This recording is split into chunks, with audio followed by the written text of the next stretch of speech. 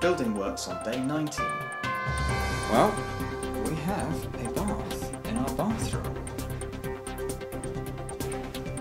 And a toilet. And a sink. There are some bits missing still, you know, they're on their way. Outside today, it's not so clear what they've done, I guess, but we now have pretty much all the walls that are necessary. I believe they're going to start putting the roof on Tuesday of next week. You can see all this is ready. What we haven't got yet is this wall here for where the new bathroom's going to go, because they don't quite yet know what it's going to be. But this is my new study that I'm now in. Awesome, eh?